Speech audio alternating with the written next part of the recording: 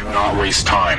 A private security team is stranded and needs an evac immediately. Time to scramble my aircraft because it's time to rescue some soldiers. Do not waste time gaining altitude. You have clearance to fly as low as you deem necessary. Full speed ahead because there are soldiers on an oil rig that's about to explode and I need to get there as fast as I can. Oh no, it's exploding. It's only a matter of time, so I switch to VTOL mode so I can land on the oil rig. And touchdown. Oh, a little hard. Oh, turn on the brakes. Open up the bay doors. Go. It's gonna blow.